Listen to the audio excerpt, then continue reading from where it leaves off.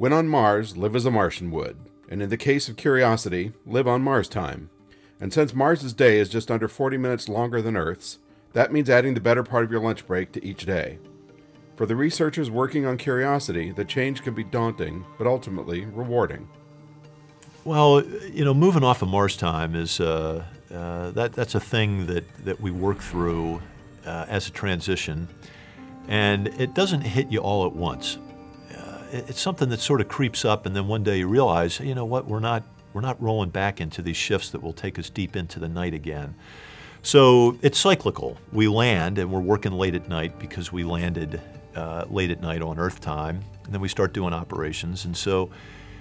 But you're living on adrenaline because it's so exciting, and that carries you through the first wave of 2 weeks of working late at night, and then you sort of come into the period of time where you've got a week or two here on Earth to mingle with your family and friends, and then you start to work late again at night.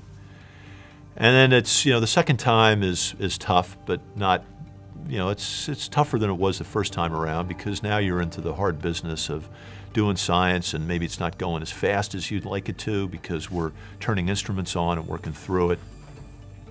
And then eventually you come back to Earth time again, and now you're really excited about that. Then you got one last shot. And so now you're really into the last time of late nights.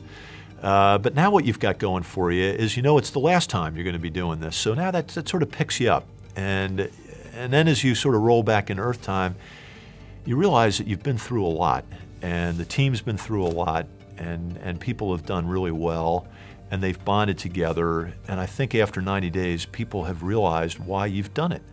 It's because you know the rover really well, much better than if you had been doing this remotely.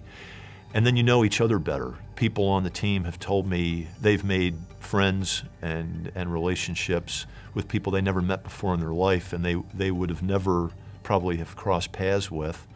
But as a result of this activity, they're kind of bonded together. And then as people begin to leave, they realize what happens when you go remote. It's much harder to keep the pulse of the rover.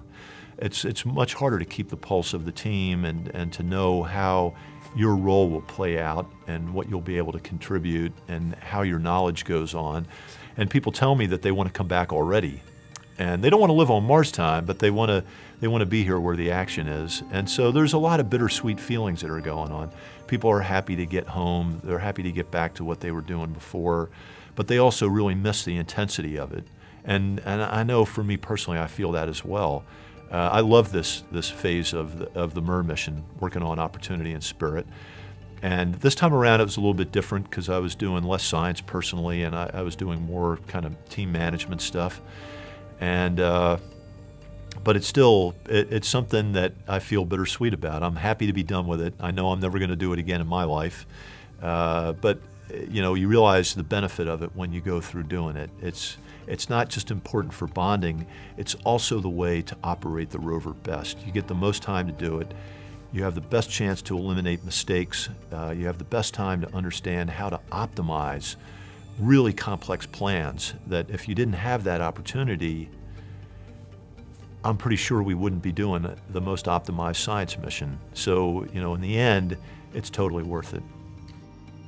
Adding an hour to your workday may sound like a chore, but when you're working on Mars with sunlight at a premium, it's the best way to maximize your efforts. This is Rod Pyle for Space.com. Space.com.